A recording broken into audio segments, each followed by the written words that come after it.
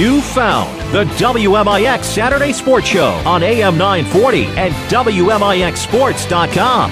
Cared for by Crossroads Community Hospital. The Saturday Sports Show has been recognized by the Illinois Broadcasters Association as one of the top radio programs in the state. That means the very best mix of local sports content is right here. From the powerhouse on Broadway, the Saturday Sports Show starts now. And we welcome you into the Saturday Sports Show on WMIX and WMIXSports.com. It's a beautiful Saturday morning here in the King City. Of course, there's a great night of high school football last night. We'll talk about all of that and more here today. The Saturday Sports Show is powered by Crossroads Community Hospital. It's more than a hospital. It's what healthcare should be. That's Danny Zerwinski. I'm Chris Hugo. Jeff Crow is with us in studio as well here from the Powerhouse at 3501. Pretty good lineup coming your way today. Of course, we'll talk with Mount Vernon Rams head football coach Jared Shaner. We'll talk with Johnny Hollis, of course, of the Sesterville, Waltonville, Woodlawn Red Devils. WMIX sports correspondents Todd Rushing and John Shadowns will stop by. We'll talk with Todd Thomas of the Pinckneyville Panthers. They got a big win last night, spoiling Nashville's homecoming. Josh McCurran, of course, of the CZR Bearcats. We'll talk with him about their big win over the McLeansboro Foxes yesterday. And then Sam Root will stop by. He is the athletic director at Weber Township High School, also head baseball coach. They're having a big fish fry fundraiser today. Of course, we'll tell you how you can help support the Weber Trojans. We'll talk about all of that and more coming up on today's program. We hope you'll stay tuned until 10 o'clock. That's how long we're here till, of course, working on getting last night's Mount Vernon Rams football game uploaded to WMIXSports.com. It'll be audio only, of course. We're not going to upload video until the season is complete. You'll find all of that. You'll find last night's full scoreboard at WMIXSports.com as well, as we'll work at getting that to you over the course of the next few moments here on the Saturday Sports Show. But it was quite an interesting night in high school football last night. You take a look at the Mount Vernon game for one. Althoff-Carbondale was a close one, but we'll talk about all of these on our scoreboard when it comes. But taking a look at last night's action, though, before we give any scores, I don't really think there were too many surprises. Pinckneyville winning on the road at Nashville surprised me, the way those two teams went in last night. I think Carbondale, as close as they were to Althoff by 4 points, that was a big shock. I think Marion was picked to win over Centralia. I don't think by 43 many people were thinking along that route. Other than that, the rest of the evening pretty well went kind of like we thought as far as games and scores. And really, when you looked at the schedule, no disrespect, but there wasn't a lot of marquee games last night. And like we discussed, the three marquee games might be where Mount Vernon Cahokia was, and as far as Althoff-Carbondale. Of course, a little bit of conjecture here before we get to the WMIXSports.com scoreboard, but taking a look at those now, I mean, we're going to talk about some of those lack of surprises. Well, in the Mount Vernon side of the schedule, the non-conference, Rochester beat Springfield Southeast 49-22. Civic upset Mascoutah 27-21. Jerseyville beat Triad on the road 70-34. And Mount Carmel beat Vincennes, Indiana, 27-14. In the South 7 last night, it was Althoff over Carbondale, 48-44. Marion, as we said, beat Centralia 50-7 as the Wildcats continue to improve as the season goes on from that overtime win here in Mount Vernon. In the river-to-river last night, Ohio Division, Benton holds on to beat Massac County 25-22. They led by a score of 19-7 at one point and had to have a couple of field goals at the end to stave off the Patriots at home. Harrisburg beat Murfreesboro 27-20. It was Heron over West Frankfort 63-19, and Heron and Harrisburg will play next week for the river-to-river Ohio Division title, or Heron can win it outright. In the Mississippi Division last night, DuQuoin, their playoff hopes are done. They lost their fifth game last night on the road to Pitt and AJ 36-15. Carterville, as expected, drubbed Sparta Steelville 52-16. And Pinckneyville won the over game 53-46 on the road at Nashville. In the Black Diamond last night, it was Hamilton County losing again to CZR 47-14 at home. Chester won over El Dorado Trico at home, double nickel to 0. And Fairfield beat SVWW, ending the Red Devils' hopes of the playoffs this year 28-6. This afternoon, it'll be Carmi at El Dorado Trico and, of course, El Dorado at Johnston City as the Black Diamond finish up their schedule for the weekend. course, the Rams did get some playoff points help, not from necessarily Mascoutah, but they got 5 more, which takes them to 37 playoff points. So you figure just got to get to that 5th win, of course. Disappointing loss last night. We'll talk with Jared Shaner about that here on the Saturday Sports. We're coming up in just a moment. But Rams are at Centralia next week. And, of course, we remind you, no video in that one. Of course, a video blackout at CHS. No problem with that. We'll have audio only on WMIXsports.com. Just want to make you aware. Next week, 6:30 will be your pregame. 7 o'clock will be your kickoff on WMIX and WMIXsports.com. Of course, audio only. That's all coming up next week. Of course, we'll have Lady Rams volleyball coming your way on Tuesday as they travel to Marion. We will have video there at WMIXsports.com. And, of course, the Lady Rams and the Lady Wildcats on Tuesday night. So we look forward to bringing you a nice week of coverage of high school sports. We'll always have score updates, scoreboards, I should say, at the end of every night when there's local action at WMIXsports.com. We're also working on last night's video highlights. There were a couple of really big runs there for the Rams, though it was a loss on the road last night. We'll talk with Mount Vernon Rams head football coach Jared Shaner. We need to sneak in a quick break here on the Saturday Sports Show. It's powered by Crossroads Community Hospital. It's more than a hospital. It's what healthcare should be. Back after these. Mount Vernon is home to many wonderful people and things, and that includes quality cardiac care from Dr. Ruzaik Ibrahim. A skilled cardiologist, Dr. Ibrahim's training and scientific accomplishments have earned his designation as a Fellow of the American College of Cardiology. His services range from preventative care to the treatment of advanced heart conditions. For an appointment with Dr. Ibrahim at Crossroads Specialty Clinic, call 241-9071 or visit in person at 4113 South Water Tower, Mount Vernon. More Americans are on the move today than ever before. One of the most popular modes of transportation is the motorcycle. Motorcycles take us to our jobs, school, to the beach, and all around the country. If you're a bike rider, your Pekin Insurance Agency, Page Insurance on Crownview in Mount Vernon, wants to make sure you have the best insurance protection while you're riding. Ask about the money-saving auto cycle discount and the experienced driver discount, too. Call Page Insurance at 242-7000 today about motorcycle insurance from Pekin Insurance. Here's Jeff Schmidt for Schmidt Chevrolet of Mount Vernon. We've got the all-new 2014 Chevy Silverado in, and it is a remarkable truck. We're very, very excited about it. A completely new truck with an option of a 6.5-foot bed on the crew cab, which is a feature that a lot of our customers really like. The ride and the handling of this truck is just second to none. It's the most fuel-efficient V8 on the market. Schmidt Chevrolet of Mount Vernon, 3423 Broadway in Mount Vernon.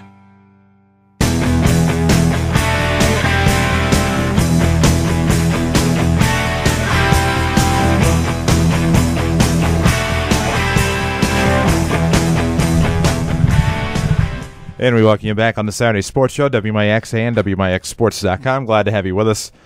Trying to catch up with Mount Vernon Rams head football coach Jared Shaner. Tough loss last night, of course, to Cahokia. I believe the final, of course, was 45-33. I only remember, or 45-32, of course. So I know it's a disappointing loss for the Rams on the road last night. Going to have a big game, though, coming up on Friday again with the Centralia Orphans as we are working to get Jared Shaner, head coach of Mount Vernon Rams football. We're about a minute early, so probably not expecting us just yet, but we welcome Jared Shaner to the program. Coach, good morning. Hey, my apologies. My phone was on vibrate. That's all right. We called it a little early. It's okay. But I know last night, obviously, I mean, I would be a fool to think that not disappointed with last night's end result. But I think we learned a little bit more about our conference last night, in that Cahokia, though their non-conference record was 0-3 coming in, now sit at the top of the South 7 with a 3-1 record. We learned a lot about Cahokia and that they're pretty good. They really are. Yeah, they're 3-1 in conference, and lost to Carbondale by 7. Could probably very easily be 4-0 in conference. So if they win next week, they win it. So yeah, not happy with the outcome, and disappointed with some of our play along the way. But we did lose to a pretty good football team. They've got a chance to win their last couple and be a playoff team as well. So. The beginning of the game last night, noticed from where we were at in our position, did you feel like both teams had a very difficult time getting into the contest, or at least getting into a rhythm early in that ball game? Yeah, I think so. It's a tough place to play. It's unique. The locker room that you use is quite a ways away from the field, and it's really not an option to go back in there. So we waited a little bit longer than we usually do to come out. knowing that we were just going to stay out there the whole time. And we've been pretty spoiled, and we are spoiled with, a great fan support that we have, and just our atmosphere at home games. We've had 2 home games in a row, and to go from, 1,000 or 1,500 people at the game, or 2,000, and last night, I'm sure our fans outnumbered theirs. It was just a different atmosphere, and not to make an excuse, but it was tough to get going, and you could tell it with our kids before the game. There just wasn't a lot of energy. Last night, your team got down early, battled back, took the lead. At any point last night, early on, did you feel like the ship had been righted at that point, the way things were moving along? You know what, I did for a little bit. I felt like our defense settled down a little bit. We made them punt a couple times there in the second quarter, I think it was. Offensively, we just talked about the fact that I didn't feel like they really lined up and stopped us a whole lot. We had a couple penalties. They killed drives, and they made a few nice plays against us offensively in the second quarter. But I felt like we were headed in the right direction, and even at halftime, we just talked about, hey, we've been here before. We were down 2. We left some points on the board, and but we get the ball in the second half. Let's go out and put a drive together, and it just didn't work out that way for us.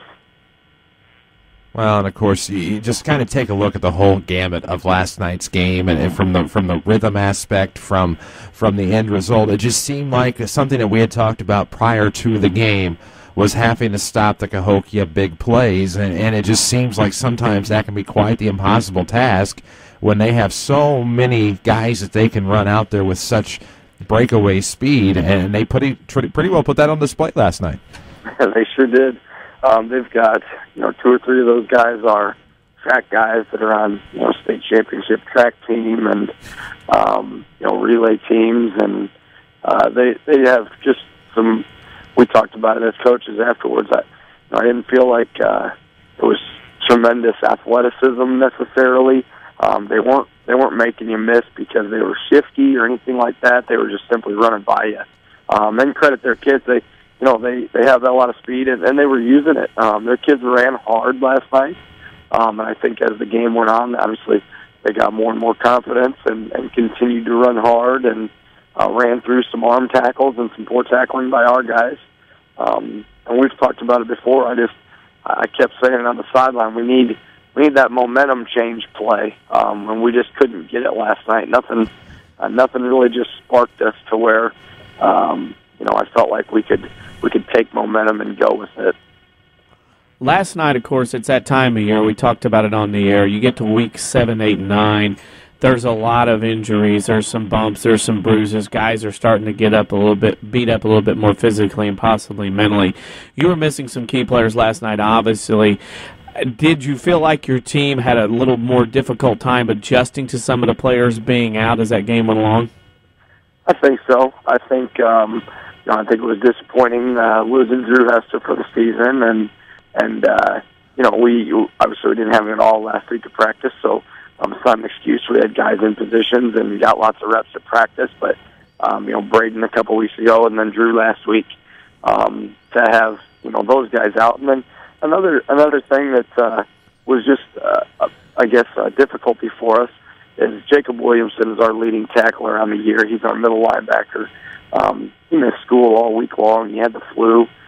Just could not keep anything down. Very sick, and finally got himself here on part of the day Thursday and Friday. And we had moved him to outside linebacker, and he played his tail off last night, but just definitely wasn't anywhere near 100%. So on the defensive side of the ball, we were kind of without 3 of our main starters, our 2 leading tacklers, and Jacob and Drew, or at least, like I said, Jacob was out of position and not 100%, and then Braden being out of corner. So you just limit your depth a little bit, and then you're right, just a couple other guys have, nothing too serious, but just little things that when you get down, it's hard to be mentally tough, and you get down and you start thinking about your ankle hurting or your left hand or your toes or whatever it is, But a lot of times with winning and with big plays and with excitement, you don't feel those things. And last night, of course, your team battled back late, down a couple of scores, did battle back for late score, didn't get the onside kick, and Kokia ran the clock out. Attention turns now to Centralia, a team that was beaten handily by Marion. At this point in Week 8, in the last couple of years you've been in this rivalry, is this a case of expecting the unexpected when playing the Orphans? Well, I think so, and I think, just in my couple of years that I've been here, they've struggled the last few weeks, but it's a whole different. I guess it's a whole different animal when it's Mount Vernon Centralia. I think obviously their kids are going to step up a level this week, being that they're playing us, and I think that our kids will do the same and respond. And we have to turn our attention and focus to them. And we're both sitting in the same boat. We're 4-3 right now. Nobody wants to wait till Week 9 to try to get their 5th win of the season. So I expect just a great football game and a battle. Well, and of course the Orphans, as we know, have been banged up as well. Of course, coming in on Friday night, that'll be a big road game for the Rams, of course, to close out the conference schedule. Outside of the obvious, we know they're young. We know that they're a little banged up at running back. What else do we know about Centralia Orphan football? Well, Coach Calling does a great job. Obviously, what he's done the last few years there is, just a pretty amazing turnaround, really. They're a spread team. They early on in the year, they were pretty balanced with the Scott kid at running back, and the way I've taken it, I think he's out. I think Ray said at least till Week 9, if not the playoffs. And when they lost him, I think they've plugged in a few kids there, but just haven't had a lot of success, so they've become much more one-dimensional. I think I read some stats this morning. They had negative 5 yards rushing last night and against Marion, and threw the ball right around 40 times. So anytime you become that one-dimensional, obviously that hurts you. But they're going to be well coached, and like I said, I know their kids will be ready to play. It's a rivalry game. The kids know each other. They've been competing in sports for years against each other. So again, it'll be a good game. And, of course, I know the bus ride back probably wasn't the greatest last night from the crew from Mount Vernon, but you have a big rivalry game coming up. It is on the road. Is this a case where the kids are already looking to next week, looking to Friday night, or is it going to take a bit of time to get them pep back up? I think we took the morning off so coaches could watch a little film, and we have a long weekend at school, Columbus Day on Monday, so they'll come in Monday night. I think we'll spend a little bit of time on this film, and because we made enough mistakes where we've got to get them corrected and do some things differently. But I think the kids are going to be ready. Like I said, I have no doubt that by this afternoon, it still hurts the next morning, and you think about it. But I think throughout the weekend, the kids and the coaching staff will move our attention to Centralia. And obviously, I don't have to state the importance of the game for us. It's a rivalry, it's conference, and win 5's on the line. Is this a case where you can kind of relate to the kids, hey, after in 2011 where we struggled, we had a Centralia team that had it on the run of a phenomenal season. We played pretty close, had a very good chance to win that one. Last year, we remember last year, Centralia finishes 9-0, but in that game, the Rams had them up, all throughout the game. Is this a case where you can kind of relay that to them, saying, hey, we almost beat them the last 2 years. There's no reason we can't go out there and get a big win here in Week 8 of 2013. Oh, absolutely. You're exactly right. I believe they've been 8-0 each of the years 7-0 each of the years that we've played them. 2 years ago at their place, we had a game that came down to late in the fourth, and I don't remember the exact score, 56-52 or 56-49. It was a shootout, and gave them a good run. And then last year at home, we came out and got the lead early, and really ran the ball really well against them, and had a lead throughout the game until a little bit later in the second half, and they scored a couple and got up on us. But yeah, I definitely think that's the case, and we'll talk about that. And I think the kids know that. Just from underclass football in the last couple of years, I think there's no doubt that we can go compete with them, and hopefully we can do what the last couple of teams have done, is try to make them as one-dimensional as possible. And then, like I said, if you you know a team's going to line up and they don't have a running game or a passing game, vice versa, and really make them one-dimensional. You can do some things to hopefully take that away. Our final question, of course, you know what it is. It's our WMIX Sports social media question of the week. I don't know if this is the mood we're all kind of in this morning or what the case may be, but our question this week is, what is your biggest pet peeve? That's a good question. I think just in general terms, probably laziness. I just don't have. It just really bothers me, whether that be from a coaching standpoint or a teaching standpoint, having a kid in class, or just from my family standpoint. I just think without getting too philosophical and too deep on a Saturday morning, I think we're all pretty blessed in one way or the other, and it just upsets me when people don't use their talents that they were given and choose to be lazy. Amen to that. That is solid, and one that I can definitely agree with here on a Saturday morning. I can agree with that 24/7. Coach, big game on Friday night for the Rams. Could become playoff eligible with a win over the Centralia Orphans. Good luck to the Rams. We'll see you on Friday night. Hey, guys. Thanks for having me. I appreciate it. Always a pleasure. That's Jared Shaner, head coach of Mount Vernon Rams football, 4-3 on the year, 2-2 in the South Southern Conference, but basically up to 37 playoff points unofficially at this point. With a win next week would become playoff eligible, and the case with that would be you're going to get 2 playoff points regardless coming out of the South Southern Conference. You don't want 3 playoff points next week, trust me. You just want the 2 because that means you've gotten beat if you get the 3, but 2 would take you up to 39. That's where many believe that the playoff point cut will be. So I don't think it's ever been 40. Maybe one time I think maybe it was 40, but I don't think it's ever been 40. 40 once. Not very often. It was recent. Maybe like 2 or 3 years ago? Yeah, there was a lot more. Another thing to remember, too, it's been 3 years at least, is that you have to win one more. If Mount Vernon wins one more, they're in the playoffs because they got enough points. They're going to have enough points with teams they play. 2, 14 of the 16 teams in 6A last year had bigger enrollments than Mount Vernon. Both were private schools that were not. So if you're starting to look that far down the road as far as wins and what class, Mount Vernon's shot of being in 6A is probably pretty good, but 5A is looking maybe not as good, but looks good as well. It's a toss-up, but none of that means anything unless Mount Vernon can win one of the next 2. Exactly, and we'll keep you informed as long as once they get that 5th win on exactly where they could end up. That's what we like to do. That's what we like to plan. So there we go. That's one of our strengths. We hope you'll follow our strengths on the Twitterverse at WMIX Sports. We're on Facebook as well. We still need to talk to Johnny Hollis, of course, of the Red Devils, Chesterfield, Waltonville, Woodlawn. They went to the train yard last night in Fairfield. It was a tough loss, but Fairfield's a tough team this year. We'll talk about Red Devil football on the break here on the Saturday, after the break on the Saturday Sports Show, powered by Crossroads Community Hospital. It's more than a hospital. It's what healthcare should be. Back after these.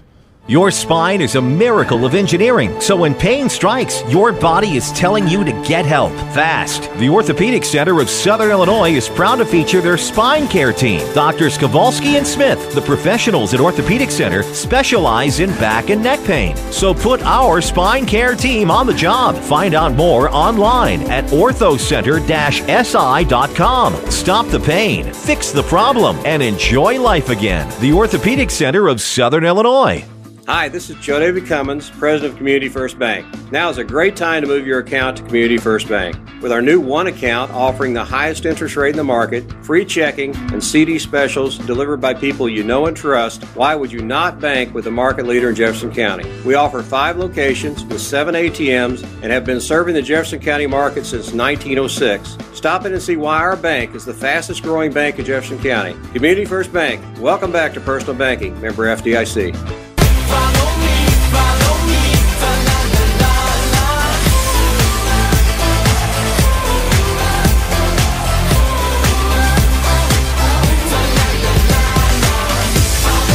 And we welcome you back to the Saturday Sports Show, WMIX and WMIXSports.com. Glad to have you with us. Chris Hugo with Danny Zerwinski and Jeff Crow in studio, powered by Crossroads Community Hospital. It's more than a hospital. It's what healthcare should be. That's right. This is WMIX Mount Vernon, a free service from Withers Broadcasting, bottom of the 8 o'clock hour. We welcome Johnny Hollis to the program. He is the head coach of the Chesterfield, Waltonville, Woodlawn Red Devils. Coach, good morning.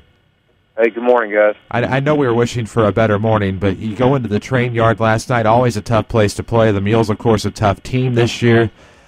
haven't had a chance to look at the complete box score, but 28-6 is the final in that one last night. But I think it's one of those where have to still be pretty proud of your effort. Fairfield is tough. Fairfield's a tough place to play. Yeah. Last night I can't fault our kids' effort at all.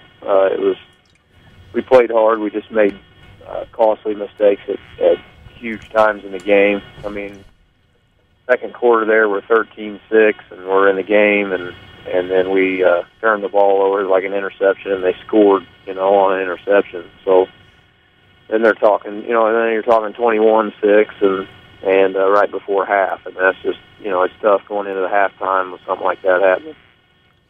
Since Fairfield joined the Black Diamond, it seems like the Mules and Red Devils had a little rivalry going on. Not anything out of the ordinary, just a nice little competitive rivalry. Was this game much the same last night between the two schools? It was. We've had a lot of success against them since like 2008, and we knew they weren't really going to overlook us, no matter what our record was. And it was a hard-fought ball game on both sides. I felt like it was a well-coached game on both sides. And, it was just hard to stop and get their offense off the field. They just grounded and pounded and chewed the clock up.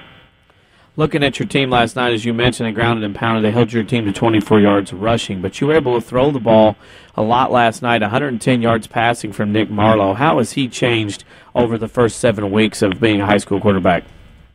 He's learning how to extend the play better, and he's not got a lot of time to throw, so he's making plays with his legs and his arm.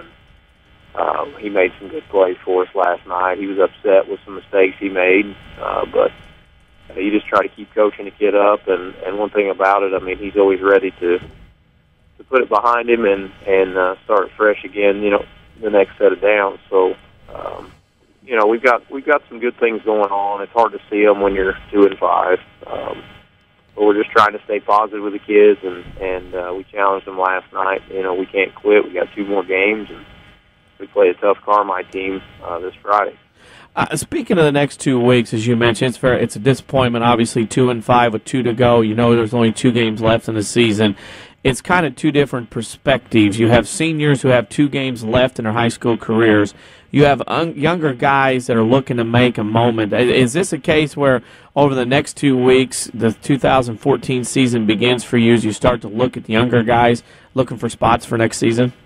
Oh, absolutely. I mean, all year long we were thinking about next season. I know we don't want to look too far forward, but at the same time, as a coach, you got the responsibility of looking ahead a little bit. You don't want to overlook any teams you're playing, but at the same time, you got to get guys prepared for next year. I just told the guys last night, we're going to make the most of it.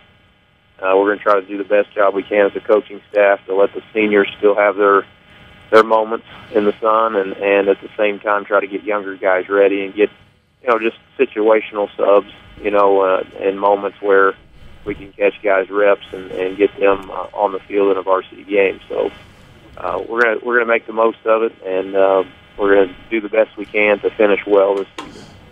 I asked this again because I just noticed again you have the opportunity to scout a team on a Saturday before you play them. I mean, how ironic is that in a schedule where you got 4 chances to actually see a team play live before you actually have to coach against them?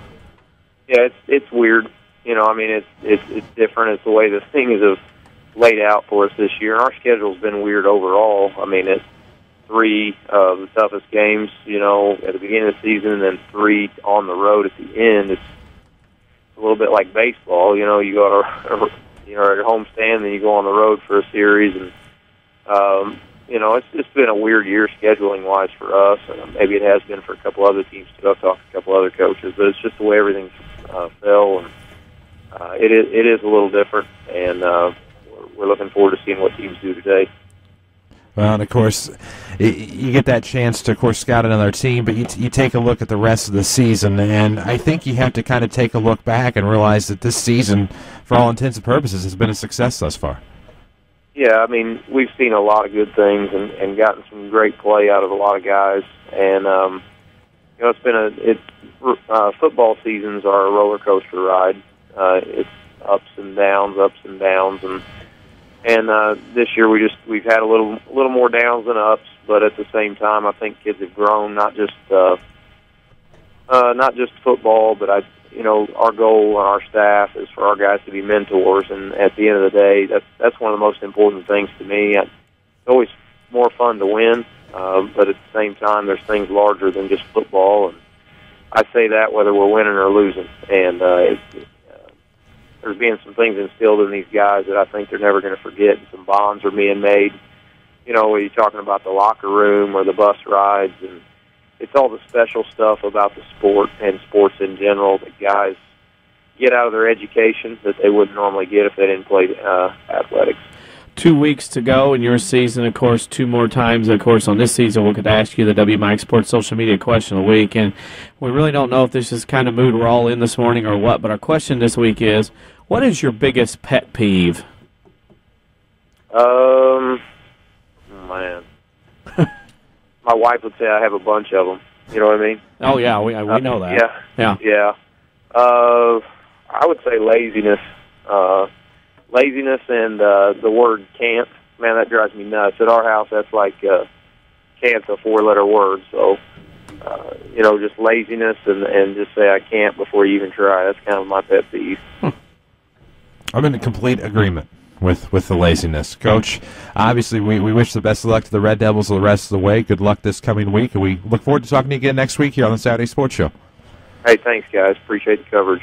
Always a pleasure with Johnny Hollis, of course, of the Cesterville, Waltonville, Woodlawn Red Devils, and, of course, the Devils have a big one coming up in Diamond Play on Friday night. At Carmi. I always have to double-check because you never know sometimes. At El Dorado Trico to end up weeks 8 and 9. So, I mean, it's a tough go. Got to go to Carmi. El Dorado Trico, you would think that the Red Devils can end the year on a positive note, and over the next 2 weeks, seniors are going to strap it up for the last time, but you got sophomores and juniors that are playing for spots for next season to show the coaches and the coaching staff, hey, look at me, I can play, put me in next year in 2014. Well, exactly. It's a chance to audition and a chance to shine. Of course, don't forget our WMIX Sports Social Media Question. What is your pet peeve? We have plenty. Most of them probably won't make it to airtime, though. But you might find them on Facebook. Mine's a lengthy list. Like, I'm just ready to roll and get them all out there, but we don't have time for that. We're going to need an extra segment for you? Probably. You had a lot of them last night on the way home. I think that's the bad thing about road games is that every time we find more of you. Maybe the problem is me and not everybody else, so we'll figure it out. Well, hey, accepting is the first step. Are you telling me that I am the least common denominator? Saxon math? I'm just saying that you were rather boisterous last night on your way home about many of things. That happens. Yeah. Yeah. Many of things around the universe you were not happy with last night on the ride back. And oddly enough, none of them having anything to do with high school football. Right. Well, so I don't want anybody to think it's anything like that. It's just maybe the industry that we are in. But other than that, yeah, there was industry issues last night for you. So, yes, and nothing with this particular. station. I love my company that I work for. Yes, we have heard. So we need to take a break here on the Saturday Sports, and I actually truly do mean that. I love Withers Broadcasting. Glad to be here with you. We're here until 10 o'clock. We'll take a break, come back with WMIX sports correspondent Todd Rushing here on the Saturday Sports Show. It's more than a hospital. It's what healthcare should be. That's Crossroads Community Hospital. Glad to have them along, too. Back after these. Mount Vernon is home to many wonderful people and things, and that includes quality cardiac care from Dr. Ruzaik Ibrahim. A skilled cardiologist, Dr. Ibrahim's training and scientific accomplishments have earned his designation as a Fellow of the American College of Cardiology.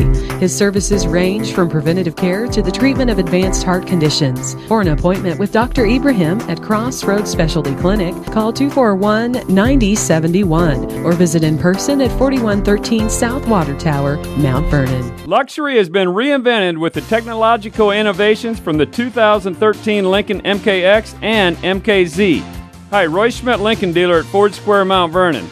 The king of luxury crossovers is back with many innovations, including heated and cooled front seats, panoramic vista roof, and available ambient lighting. You'll love everything the MKX has to offer. And don't forget the redesigned 2013 Lincoln MKZ. With elegant fluid lines, every surface is faceted like the many dimensions of discovery. For a very limited time, enjoy $4,000 in dealer discounts plus 0% financing for up to 60 months on the MKX and MKZ. Come see our selection of Lincoln Luxury at Ford Square, Mount Vernon, 1501 Broadway in Mount Vernon, or online at fordsquare.com. You can count on us. Yes, you can.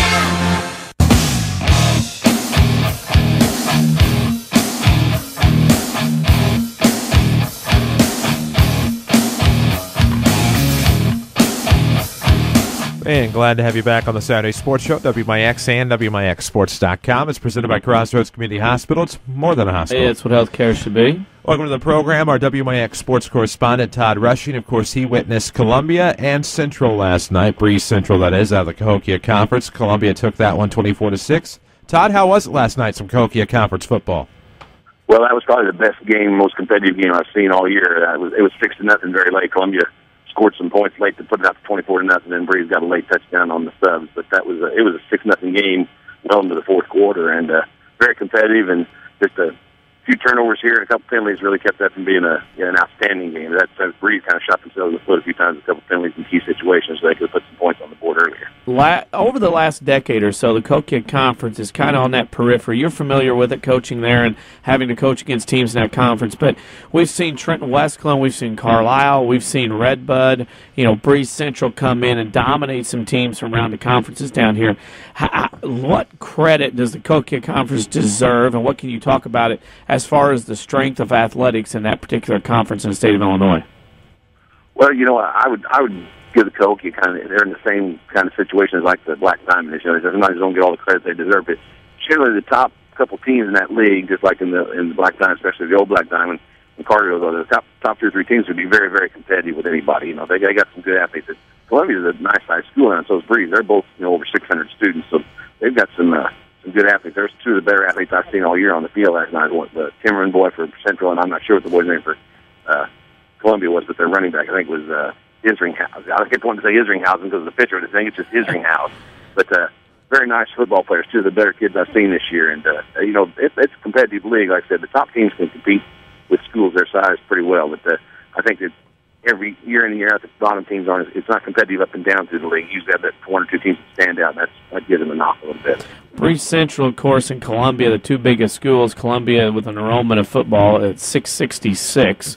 And Breeze Central at 559. But Columbia is a team this year that Scott Horner the last few years, they've kind of battled that soccer bug over the last few years where they've had some down teams, but they're kind of stirred back. Is this a year for Columbia, or are they basically a year away and they're trying to enjoy some success for a couple of years now? Well, I think they still have some young kids playing. I think they're going to be pretty good again next year. But, they're a nice team. They don't play a lot of kids. They got a lot of kids that just go one way. They got some pretty good depth. But, and I think last night, I think the gentleman sitting next to me told me that they were missing one of the better running backs, too, that he was out. So they get him back next week. So, yeah, they can be pretty competitive, and especially what they do. Scott Dillon has that wide-open offense, and he does an excellent job with that hurry-up stuff. And, if you get against teams that, even though they may be a great team, if they've not seen that, you can cause some problems for them. So they're the kind of team that can sneak up on somebody if they're not really well prepared. Breeze Central's a team, of course, obviously won a state basketball title a year plus ago now, and of course have played very well in football, making the playoffs last couple of years. They go to 4-3. They got to go at Westland, who's winless, and then I should say they've got to go then host East Alton Rivers 2-4. This is a Central team probably going to make the playoffs. What do you see for them as far as they can advance in the playoffs? Well, last night they were pretty mistake-prone. They had some key turnovers in situations they didn't need them, and they had some penalties. A couple penalties you're always going to get, and you don't know if you really did or not. There's a couple of them that were really silly kind of penalties that they really hurt themselves. One was an unsportsmanlike thing on a kid, shoving a kid, and those kind of things you can correct. So, if they can get themselves under control, I think they can be competitive. They're a nice physical football team, and they've got an outstanding. Timmerman kid is a terrific athlete. He's the kind of kid that's capable of going distance anytime he touches the ball. You've got to really keep him under control. So, they're going to be a 4A school. That's going to be tough because you get that 4A, you start getting some awfully good teams up there in the middle of the state. And so it's going to be pretty tough on them because in that competition level, if you haven't played a lot of really tough teams, it hurts you. I've said that for years. And when I was coaching the River here, you got 6-3, you got out of there, you're going to be pretty good because you've been tested every week. Columbia's 7-0. They go to Redbud in Nashville. They'll be prohibitive favorites to go 9-0. Probably looking at a number 1 seed in the Southern Complex, a Class 4A, depending on how they divide the state. Around Southern Illinois last night, a game or games or anything that stuck out to you when you saw a score, a highlight last night? Well, the Panther Harney game stuck out of the score fest there. You know, I kept getting updates. My battery went low on my phone. Everybody texted me, giving me the scores. I guess nobody could really stop anybody. I was surprised that there was that many points put on the board in that game. I thought it might be a 34-30 game or something like that, but I didn't think there'd be almost 100 points scored in that football game.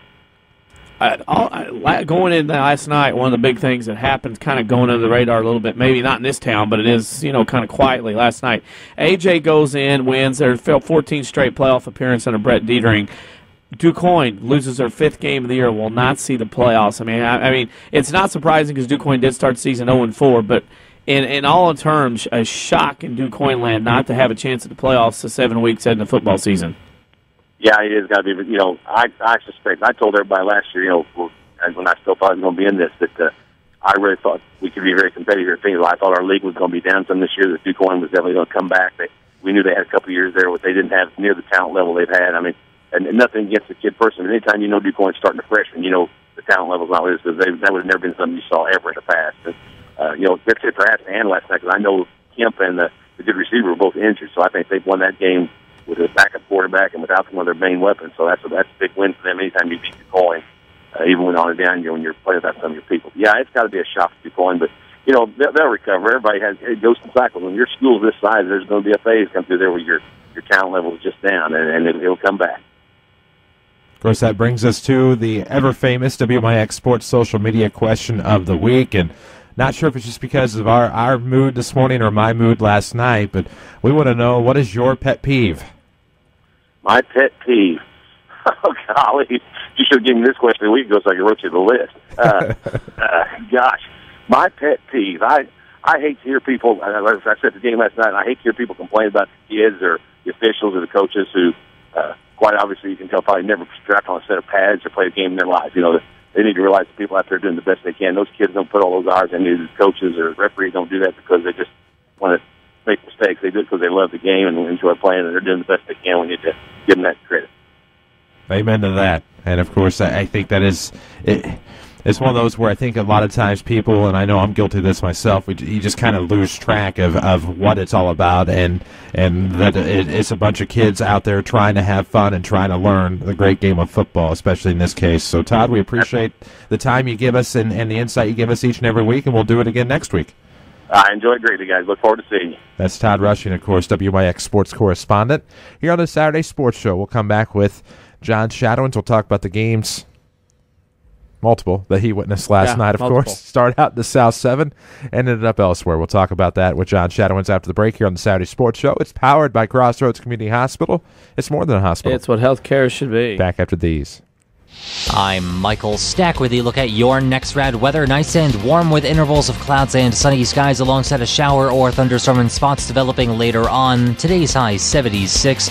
Late tonight, partly cloudy skies, low 48. Remaining warm with intervals of clouds and sunshine Sunday, high 76. Clouds mixing in with sunny skies Monday, high 73.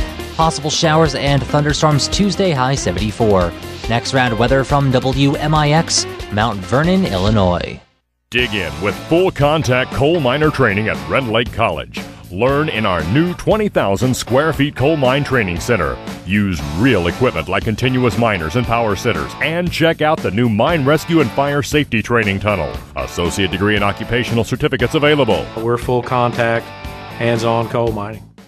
Real equipment, real live, all the time. What are you waiting for? Call 618-437-5321 and get started. Mount Vernon is home to many wonderful people and things, and that includes quality cardiac care from Dr. Ruzaik Ibrahim. A skilled cardiologist, Dr. Ibrahim's training and scientific accomplishments have earned his designation as a Fellow of the American College of Cardiology. His services range from preventative care to the treatment of advanced heart conditions. For an appointment with Dr. Ibrahim at Crossroads Specialty Clinic, call 241-9071 or visit in person at 4113 South Water Tower, Mount Vernon.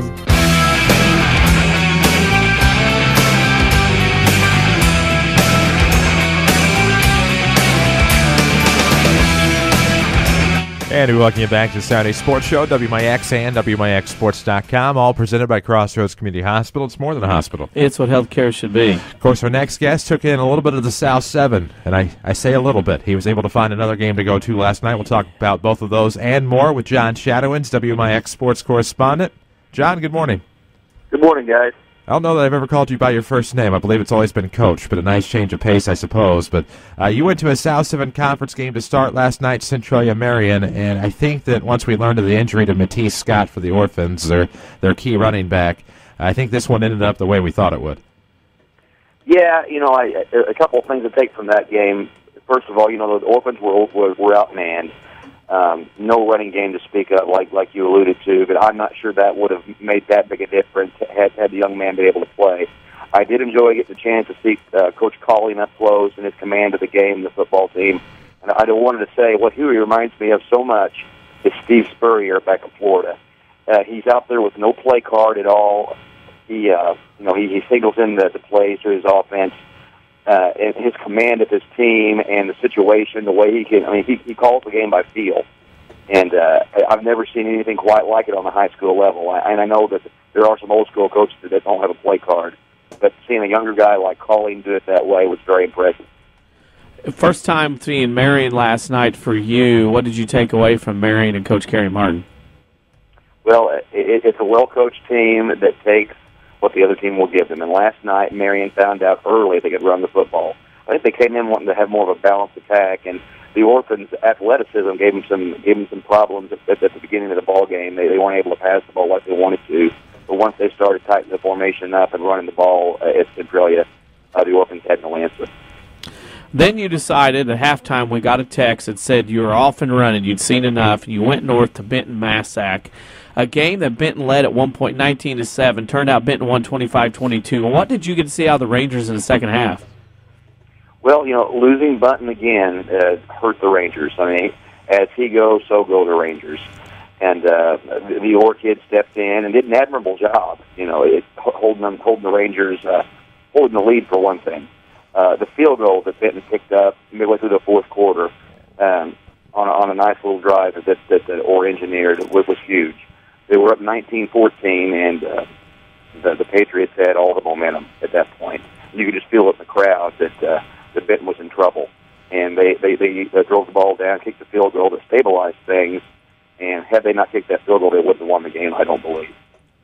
With Bunton being day-to-day, seems like he's been day-to-day all year. Obviously, if he's out, does Benton have that opportunity to do something over the next couple of weeks at Murphy and then at Carlisle to try to get into playoffs? I think without at least a semi-healthy Spike Bunton, Benton will struggle in both those football games. Going to Murphy, after watching what Murphy did at Harrisburg last night, playing them tough, and then I know that Carlisle's going to be tough. So Benton's got their backs against the wall without Spike, but, I would be very, very surprised to see Spike Bunton not play in those two ball games. Last night, we looked at Week 7, Chris and I did, as kind of like a throwaway. Obviously all the games can matter, but there wasn't a lot of enticing games on the schedule. After the games go into book, besides the two this afternoon, was there a score or outcome that kind of surprised you in general from last night? I expect you to ask that each week, and then I was looking through the scores this morning and the stats, and really the only one that jumped out at me, Danny, was that 300-yard rushing performance by the young man from Nashville. That was eye-popping, as well as offensive fireworks from that game. Pinckneyville, I think, put up 43 on or 50-something on Nashville last night. So that was a surprise. Going into next week, it's Conference Championship Week. Obviously, Heron's looking to close out the Ohio. Carterville's all by themselves in the Mississippi. The Black Diamond's up for grabs over the next couple of weeks. South 7, Cokia with a win at home could win it all in the South 7, surprisingly. And, here's the thing. Is there really a team right now for you that are possibly going to be a conference champ that could make a run besides Carterville? Well, after Carterville, I really don't think so this year, Danny. I hate to say that football is down here, but the talent level isn't quite at the level. We don't have the playmakers that we've had in recent years.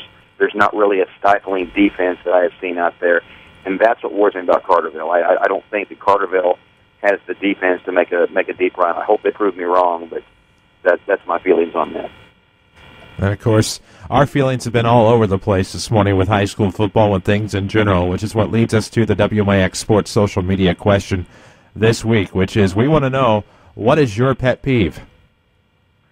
You know, I'd love to give a philosophical answer like Coach Shaner and Coach Hollis did about laziness and that sort of thing. You know what really is bothering me right now as I hold my cup of coffee is that I cannot make a decent pot of coffee. You and me both, and I know that I felt like I've related to every answer this morning, but sometimes I'm the one that makes the coffee around here, and people think that I'm lazy when I don't make the pot of coffee here at work every morning, but my coffee's horrible. Yeah, I'm right there with you, brother. I mean, it doesn't even matter how many scoops or how much water I put in. It literally tastes awful every single time. Right, everything is well. That's why it's easier just to go get a cup, because at least if it's bad at like a C-store or something, you have somebody else to blame other than yourself. Exactly right. Coach, can't wait to do it again next week. I'm sure you'll be able to pick another good game, and we'll be able to break it down right here on the Saturday Sports Show. We appreciate everything you've done for us over the past couple of years, and look forward to continuing it over the course of this year and into the future as well. Yes, sir. Have a good day, guys. You do the same. That's John Shadowins, WMIX Sports Correspondent. I really love what Coach Shadowins and Coach Rushing have added to our program this year. And, of course, I know Coach Shadowins has been able to do some basketball broadcasts for us as well, hoping that we can extend an invitation over the coming seasons to our other WMIX sports correspondent as well, as, believe it or not, even though it is still high school football, high school volleyball, high school cross country, high school tennis, high school boys soccer season, this is when we begin planning our boys basketball coverage and our girls basketball coverage as well. We feel it's dynamo, huh? What's not during the season? I'm talking off mic. I'm confused, but I get what we're doing there. Yeah. But anyhow, I get it now. But yes, this is the time that we begin playing our basketball coverage, and tentatively, not publicly released yet, we feel that we're going to have another good basketball season here at WMIX Sports, but not taking away from any of the other sports. Still plenty to talk about, of course. We have some fundraisers today. Of course, Mount Vernon Rams baseball golf outing is today. 11 o'clock is the start over there at Green Hills Golf Club. I'm not sure couldn't remember about walk-up registrations, but you can always check it out. If not, see some good and bad golf today, I'm sure, out there at Green Hills, as Mount Vernon Rams baseball will benefit from that. Or you can just go out there and cut them a nice check, help them make some nice improvements to Brennan Klein Memorial Field.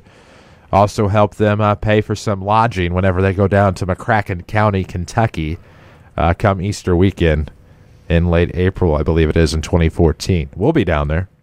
Well, I will. Hopefully we both will. Just see how that works out. Top of the hour, WMIX Mount Vernon, a free service from Withers Broadcasting. Of course, Sam Root will join us coming up later. We'll talk about their fundraiser. Big fish fry out in Blueford tonight. We'll talk about all of that coming up here on the Saturday Sports Show. We'll take a break. When we come back, we'll have some more scores. The WMIXSports.com scoreboard. This is the Saturday Sports Show powered by Crossroads Community Hospital. It's more than a hospital. It's what healthcare should be. Back after these.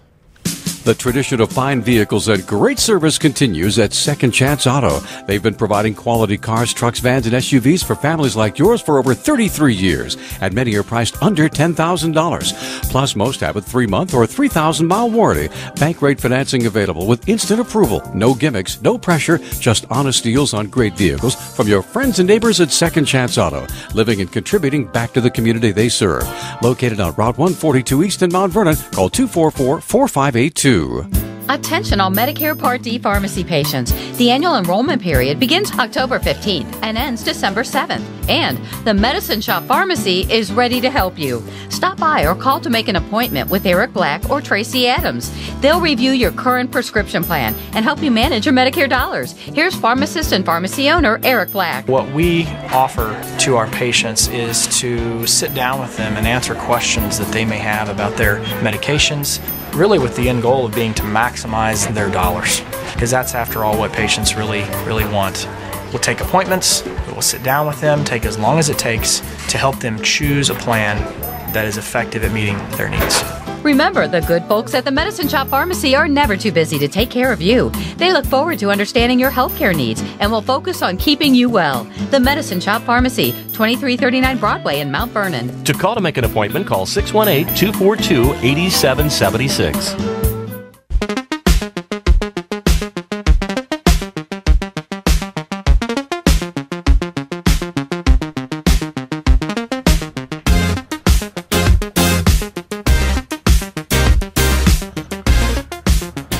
back on the Saturday Sports Show, WMIX, WMIXSports.com. Of course, rolling through the first hour. Now we're barely an hour, number 2, of course, coming your way here on AM 940 and WMIXSports.com. We've talked with Jared Shaner, Johnny Hollis, Todd Rushing, John Shadowins thus far. Still time to answer our WMIX Sports social media question of the week on Facebook and Twitter, and now hoping to take a look at the WMIXSports.com scoreboard. Mount Vernon loses last night, as you know, game here on WMIX 39-32. Then it was Carbondale losing to Altha 48-44 and Marion beating Centralia 50-7.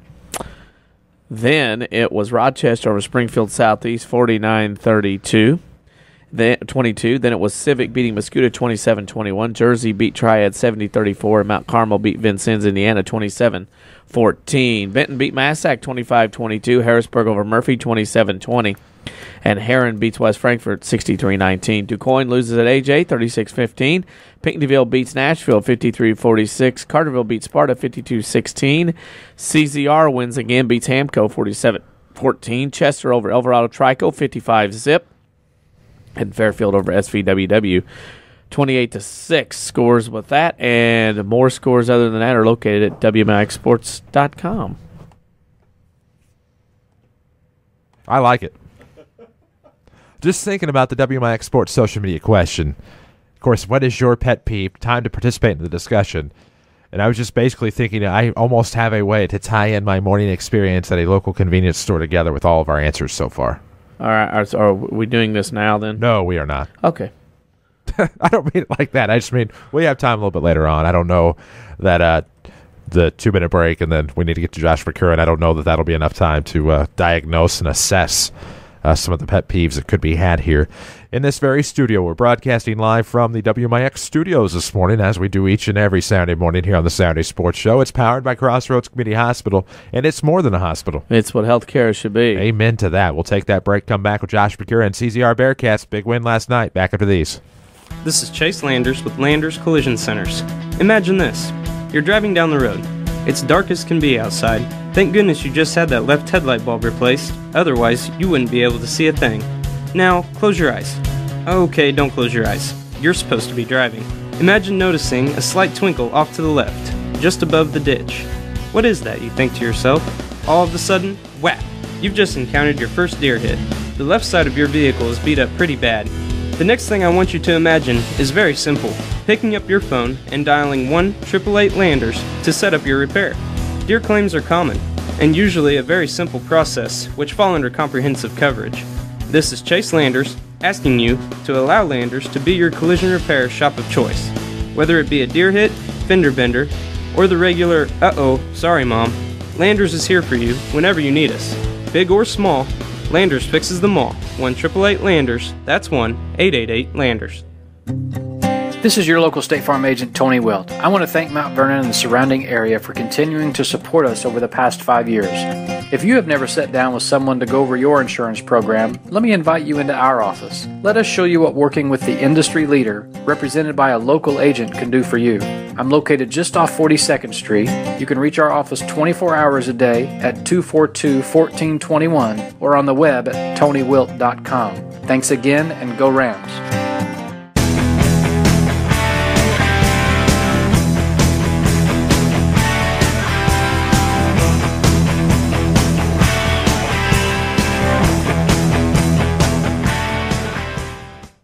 An homage as I sit there and listen to that song and just admire it.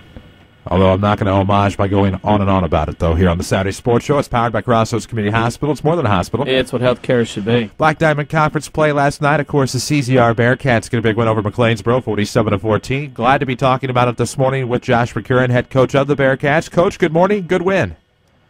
Thank you very much. Good morning to you guys. Yes, it was a good win for us. We're pretty excited about it. Going back a couple of weeks, we want to go back to the rivalry game with SVWW, all the stuff that goes into, what you guys have done with Coach Hollis with the Red Devils in the summer, and then, of course, playing for a sign. Explain to our listeners may not know about it. In Week 5, when you play the Red Devils, what does the winning team get to take home with them as part of a pride and a rivalry thing? Well, basically the prize that goes along with just the pride of winning is a actual 148 road sign. So, Coach Hollis did a great job of getting that started. And, one thing that's great about it is it allows you to compete through the summer, all summer long, and gives you something to strive for at the end of the summer and then go into the regular season for that game. I've had my eye on your team once the Cecil-Valera win, the Woodlawn win was done. And then your team last week gave Chester probably one of their better games all year besides Carmi. You get a big win last night in Hamilton County. I've been watching your team over the last 2 or 3 weeks in these box scores. Is your team starting to gain some experience, feel themselves out, and starting to understand that they can compete and have a shot with a couple more wins and maybe make the playoffs? Yeah, I think they are. That's one thing that our team has done a good job of this year, and I think we're improving each week.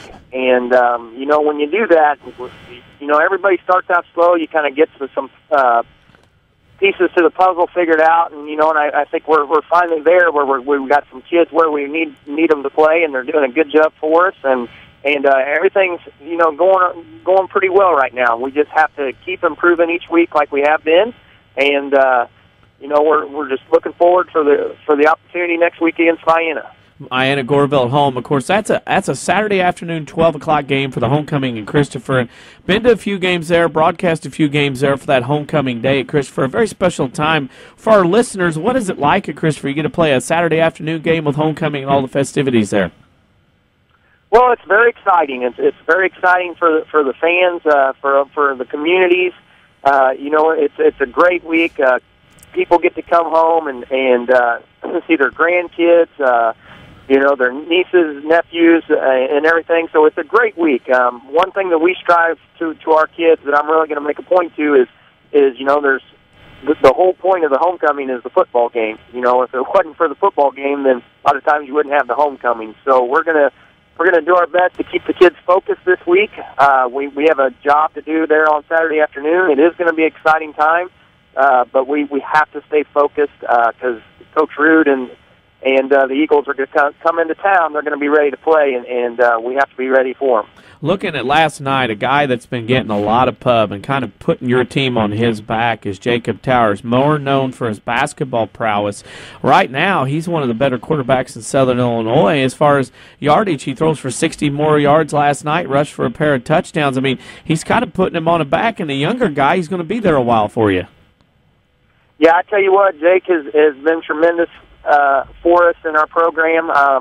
He does a lot of things with his feet and his arm, being able to run and get a scramble or make that pass that we need. But what he does that's special about him is his mental toughness. He's like having another coach on the field, and he helps our young guys back there. We have a very young backfield. We start 2 sophomores and a junior in our backfield, and anytime they have any questions, they know they can look up to Jake, and he'll tell let them know, hey, this is what you have to do on this one, and so forth. So it's great. It's like having another coach on the field for us, and he has improved a ton over the last season, and that's attributed to his hard work ethic. A bend but no break defense last night, allowed 237 yards rushing, held the Foxes to only 3 yards passing. Your team rushed for 225 yards last night. It's a good balance for your team, and finding that way out, you don't have to rely on one or the other. How does that help out? Everybody kind of looking at Mr. Towers. How does that help out when they know they got to worry about the rest of your team instead of just queuing in on one guy? Well, I think it's good to have a balanced attack. That's one thing that our offense does is we have four possible options each play who can run the ball, and and the same way we have our options if we go to pass the ball. So that does balance everything out, I feel. And then in my 3 years here, this third year, this is the balance we've ever been. And I think it's a tribute to the kids. The kids have worked hard. They're finally understanding the offense, and they're understanding that, everything sets up everything else. One play here will set up another play there. And they're doing a terrific job of learning. When we put new stuff in, they pick it up very quickly. And having a balanced offense and four running backs who can do a good job is a very, very big factor for us. Last 2 weeks, of course, at home, as we mentioned, Vienna Goreville home next week at noon. Then you host Carmi at home on a Friday night. That's got to be nice to know you control your own destiny. You have both those games at home to try to take care of that. It really is. You know, we've been road warriors this year, and you know, we played five road games, and so to be able to come home and have the last two at home is great for us. But at the same time, we have two of the toughest teams in the conference that's going to be coming in. You know, Vienna Goreville, they're very tough. They've improved all season long. Coach Rude is one of the best coaches in the state, and he's going to have his kids ready to play. And then, you know, the following week with Coach Simon and Carmi-White County, they're always tough. They have Chase Saylor, who's one of the best athletes in Southern Illinois, coming in. So we do know what we have to do, and we're going to work hard as we can to try to achieve that goal. And, you know, I told the kids we have this is our postseason right now. We cannot lose. If we lose, we get our fifth loss, we're out of the playoffs. So last night was the opportunity to win one, and we're going to work hard this week and try to go get win two. Very impressive job last night and the last 2 out of 3 weeks. Before we let you go, we'll ask you our WMIX Sports social media question of the week, and this week's question is, what is your biggest pet peeve? Oh, pet peeve? Yes, pet peeve. Whew. Well, I tell you what, that's a tough. I have several. We can go through them all if you want. We want to know. Okay. Yeah. One of my biggest pet peeves is you know, I always have to tell kids or whatever, you know, and if they say, "Can you use the bathroom?" or whatever like that, you know, I always have to say, "All right, make sure and wash your hands. You have to make sure and wash your hands," you know, something like that. And some kids will say, "Yeah, whatever," you know, whatever. And so I want them to go ahead and do that and get that out of the way, and that just. I don't like it when people do that. It's kind of a Seinfeld thing, isn't it, where they didn't wash their hands and they go touch food? Is that how this works? Yeah, you know, that's what it is. I'm always washing my hands and everything, and so I know that's kind of a strange type of pet peeve, but that's what I could think of at the moment. No. That is not strange at all, being a football coach and in education. That is not strange. Coach, we appreciate your time. Congratulations on the big win, and hopefully we can do this again soon here on the Saturday Sports Show. All right. I thank you guys, and you guys have a wonderful weekend. Thanks, you too. That's Josh McCurran, of course, head coach of the CZR Bearcats. They will have the Vienna Goreville Co-op, of course, the Eagles. I believe that is going to be next Saturday, actually. Homecoming for both. Of course, the Bearcats' homecoming being at home at noon. Mike Root returns to his alma mater on a Saturday afternoon at 12. Whew, that's the sound of my mind blowing. I did not realize that was his alma mater. Do now. There you go. Learn something new every day here on the Saturday Sports Show. We're going to learn something from Todd Thomas here in just a moment, I guess. Pinckneyville Panthers beat the Nashville Hornets last night by a score of 53-46. Still plenty more football talk to come. Plenty more local sports talk to come on the Saturday Sports Show, powered by Crossroads Community Hospital. It's more than a hospital. It's what healthcare should be. Back after these. I'm Michael Stack with you. Look at your next rad weather. Nice and warm with intervals of clouds and sunny skies alongside a shower or thunderstorm in spots developing later on. Today's high 76. Late tonight, partly cloudy skies, low 48. Remaining warm with intervals of clouds and sunshine Sunday, high 76. Clouds mixing in with sunny skies Monday, high 73. Possible showers and thunderstorms Tuesday, high 74. Next rad weather from WMIX, Mount Vernon, Illinois. This is Chase Landers with Landers Collision Centers. Imagine this. You're driving down the road. It's dark as can be outside. Thank goodness you just had that left headlight bulb replaced. Otherwise, you wouldn't be able to see a thing. Now, close your eyes. Okay, don't close your eyes. You're supposed to be driving. Imagine noticing a slight twinkle off to the left, just above the ditch. What is that, you think to yourself? All of a sudden, whap! You've just encountered your first deer hit. The left side of your vehicle is beat up pretty bad. The next thing I want you to imagine is very simple. Picking up your phone and dialing 1-888-LANDERS to set up your repair. Deer claims are common, and usually a very simple process, which fall under comprehensive coverage. This is Chase Landers asking you to allow Landers to be your collision repair shop of choice. Whether it be a deer hit, fender bender, or the regular, uh-oh, sorry mom, Landers is here for you whenever you need us. Big or small, Landers fixes them all. 1-888-LANDERS. That's 1-888-LANDERS. Mount Vernon is home to many wonderful people and things, and that includes quality cardiac care from Dr. Ruzaik Ibrahim. A skilled cardiologist, Dr. Ibrahim's training and scientific accomplishments have earned his designation as a Fellow of the American College of Cardiology. His services range from preventative care to the treatment of advanced heart conditions. For an appointment with Dr. Ibrahim at Crossroads Specialty Clinic, call 241-9071 or visit in person at 4113 South Water Tower, Mount Vernon. And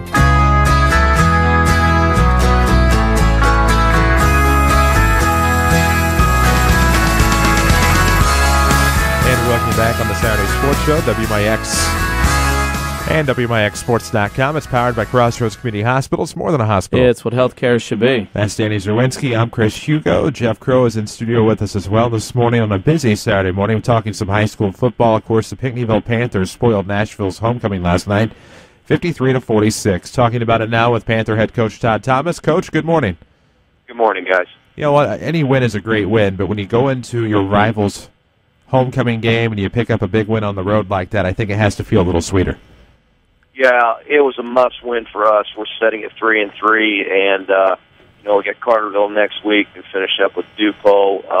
We really felt like our backs were against the wall a little bit, and it was a must-win. And our kids, it wasn't pretty. Nashville's offense is a bear to stop, and obviously by looking at the score, it was an offensive game. I'm just proud that we got out of there with a win, and our kids just found a way to get the job done. A lot of times in life, that's what it boils down to. Last night, when you look at the box score, you see the points, you see the score, you see the yardage. Was it a case of getting in that ball game as a coach and a coaching staff with a lot of changing going on, or were you able to execute the plan you went into and just execute it out to be a high-scoring game? It just ended up being a high-scoring game. I kind of went off the cuff a little bit more last night. I usually have things on paper and scripted a lot, and I just kind of went with my gut last night. We are polar opposites. Our two football teams are polar opposites. They're a big, strong, bruising team, ground and pound, and we're kind of more of a finesse team. So we were able to use our skill kids to our advantage, get on the perimeter, and cause us some problems, and they caused us some problems running the football. So it was just it was kind of a shootout, and like I said, our kids showed a lot of heart, a lot of character. We got down early and had a chance to just roll over, and when somebody's running the ball down your throat, that's real easy to do. But our seniors weren't going to be denied that win, and I'm happy for them, and I'm proud for our kids. Last night, Coach, as you mentioned, a must-win. Your team needed that win badly last night. As the game went along and it was such back and forth, what was one thing you learned about your team last night? Well, we had some kids step up this week in practice. We had some extremely tough practices this week. I thought we were getting a little lackadaisical from the time we came into practice Tuesday, Wednesday, and Thursday. From the time the kids walked into the locker room, to the time they walked out of the locker room, I was kind of in their butts. And it was not an easy week of practice, but I thought we developed a little bit of mental toughness this week. And, it carried over. And again, it was a must-win. And we had some seniors, they've got some goals, and backs kind of against the wall, and they just did not want to come out of that game with a loss. So it was just kind of a battle of wills. And not taking anything away from Nashville, their kids played hard, and they just went flat run over us. But our kids found a way to get the job done. As a coach and the staff, and you get to this time of year, week 7's in the book for your team, you get bumps, you get bruises, you get hurts, pains, aches, injuries. What's the fine line for our listeners? Define the fine line that coaches and coaching staff walk in trying to get onto your team and get them going, but not get on them too much because it's that time of year everybody's kind of grinding down physically and mentally at this point. Yeah, it's tough, and it is a fine balance, and I don't think any coach has it completely figured out, 100%, but you just have to go with your gut a lot of times and see what's going on in practice. Yeah, at this point in time, you can't go out and beat each other up in practice. Everybody's got kids hurt. Everybody's got kids banged up.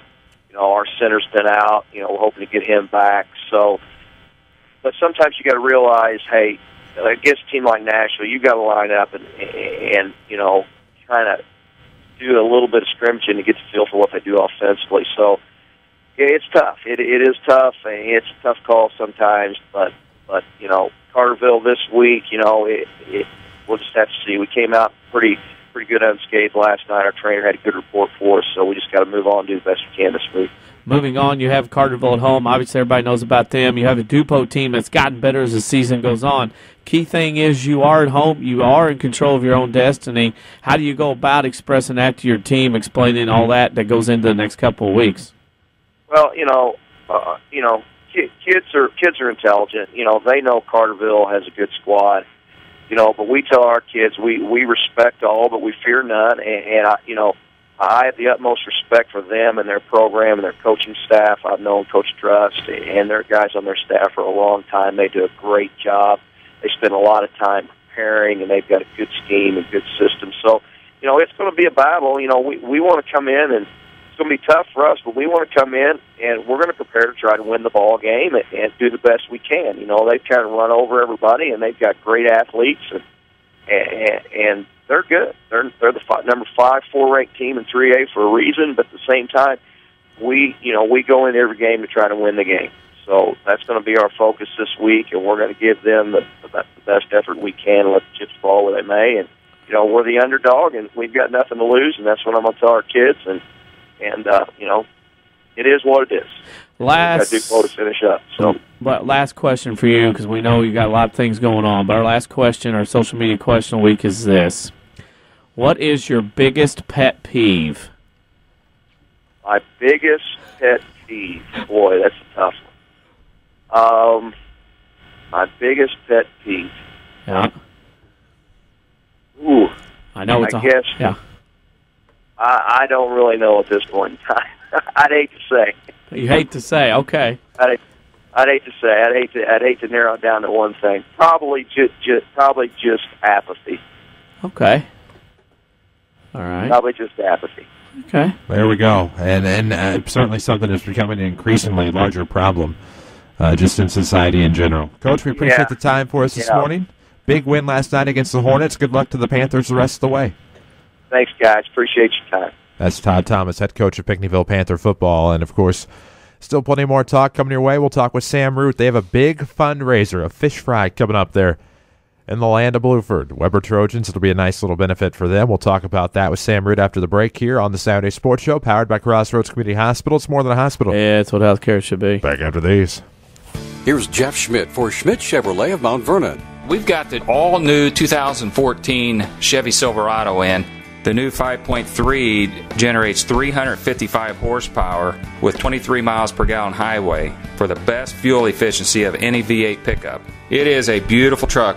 We've got some LTZs in with the chrome wheels, chrome door handles, and it's really the best looking truck on the market right now. Schmidt Chevrolet of Mount Vernon, 3423 Broadway in Mount Vernon. If you can't pick us up where you live, move. This is WMIX, Mount Vernon, Marion, another Withers Broadcasting Station. When you hear the warm, inviting sound of a crackling fire, what comes to mind? A rustic campground? A cozy cabin? How about the new Good Samaritan Regional Health Center? Our new family lounges feature a lot of comforts you might not expect. Things like this. No, that's not a babbling brook or serene stream out in the countryside. It's a 2-story waterfall located right here at Good Samaritan. And that's not the only way we're raising the bar for patient comfort. We've added lush healing gardens, as well as wall after wall of beautiful artwork, all designed to create the perfect healing atmosphere. And if all this sounds like music to your ears, we encourage you to check us out. Chances are, we're not too far from where you are right now. The new Good Samaritan Regional Health Center. Raising a hospital, raising the bar. High school sports are back, and your source for scores is WMIXsports.com. Also, find archived local sports broadcasts, video highlights, national sports headlines, and more right at your fingertips. Listen and watch live WMIX sports broadcasts from your desktop or any mobile device. Need a score? Want to see a sick dunk? Miss a game? Didn't get up in time for the Saturday sports show? That's right, it's all at WMIXsports.com. Another free service from Withers Broadcasting, WMIXsports.com.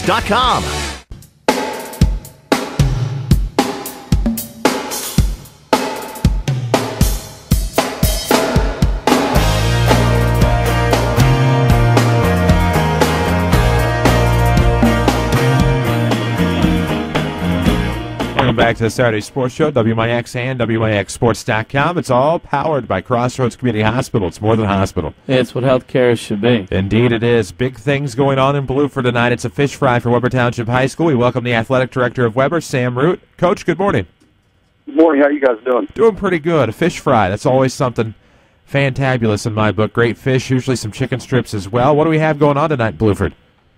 Right now we got a men's softball tournament going on. We got 10 teams coming out today. Nice. Actually, our first game was at 8 o'clock, so we're on game number 2 right now, and that'll be going on all day. Looks like we're getting a spell of rain in, so we might be stopping the tarp on here in a minute. But besides that, we have Country Roads out of Effingham, Illinois, coming down for an all-you-can-eat fish fry from 4 to 7 p.m. in the high school gym, and all-you-can-eat fish, chicken strips, popcorn shrimp, and all the sides and fixings too for $9, $6. Kids 12 and under. Great way for Weber. Of course, a lot of communities and schools looking for ways to raise money. This has got to be a great way to help your team out. First thing I got to ask. Hello.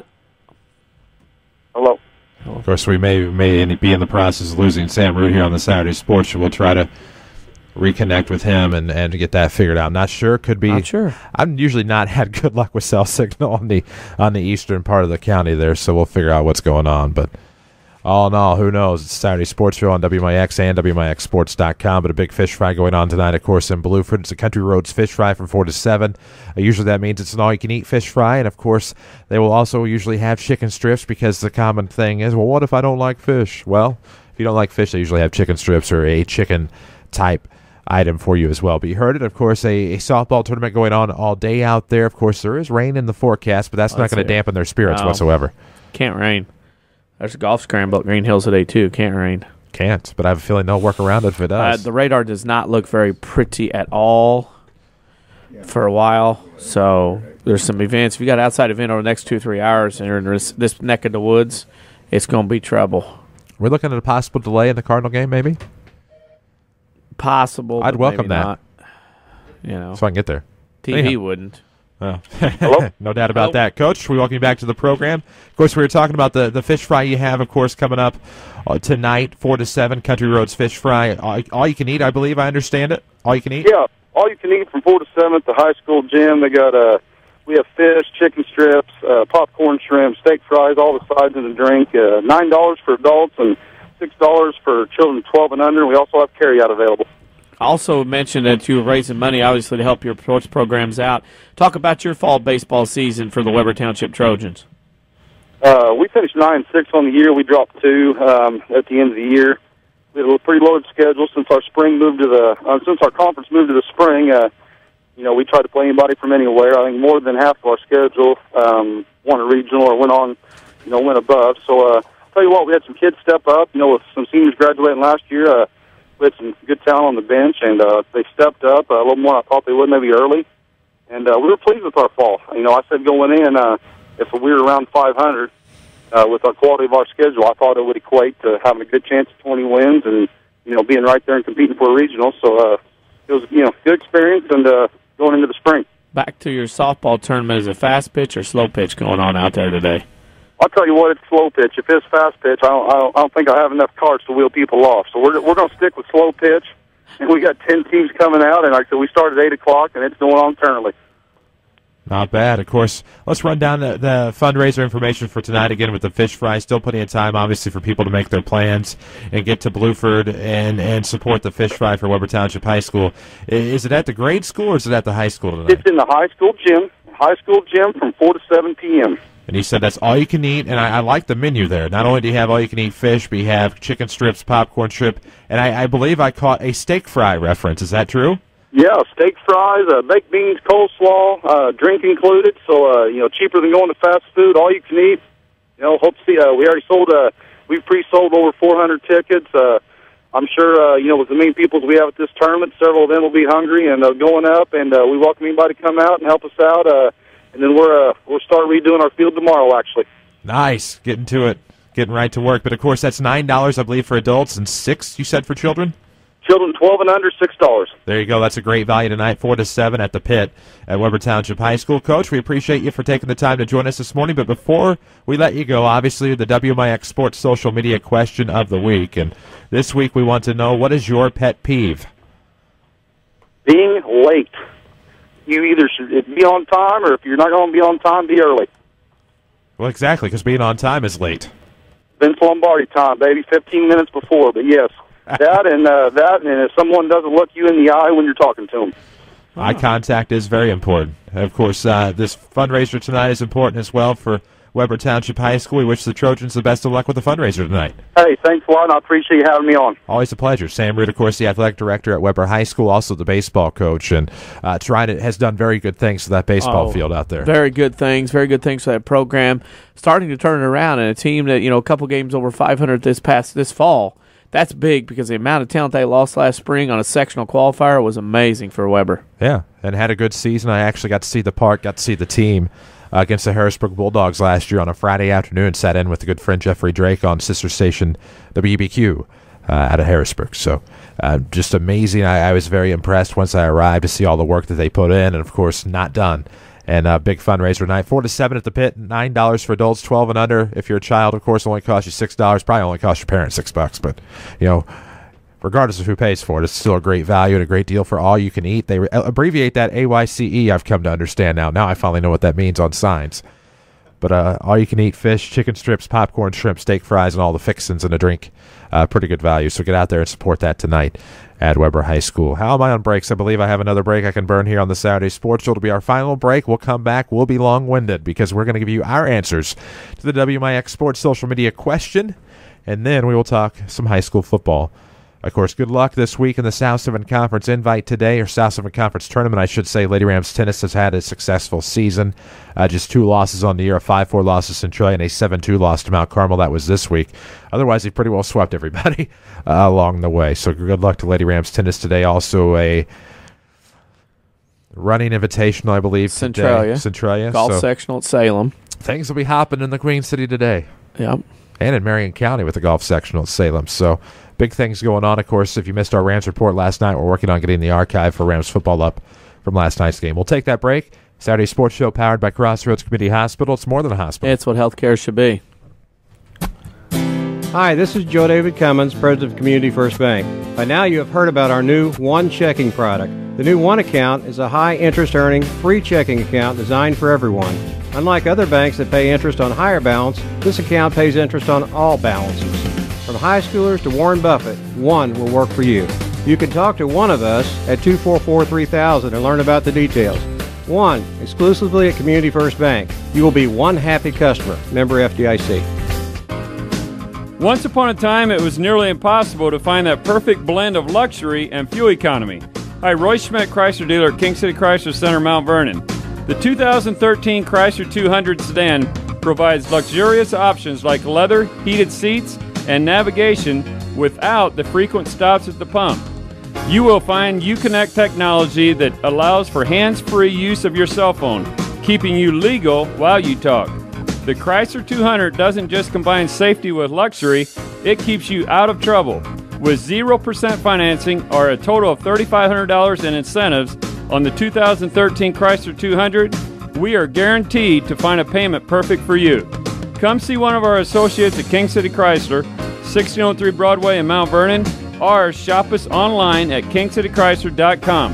And don't forget our new Express Lane fast oil changes and more for service without an appointment. Mount Vernon is home to many wonderful people and things, and that includes quality cardiac care from Dr. Ruzaik Ibrahim. A skilled cardiologist, Dr. Ibrahim's training and scientific accomplishments have earned his designation as a Fellow of the American College of Cardiology. His services range from preventative care to the treatment of advanced heart conditions. For an appointment with Dr. Ibrahim at Crossroads Specialty Clinic, call 241-9071 or visit in person at 4113 South Water Tower, Mount Vernon.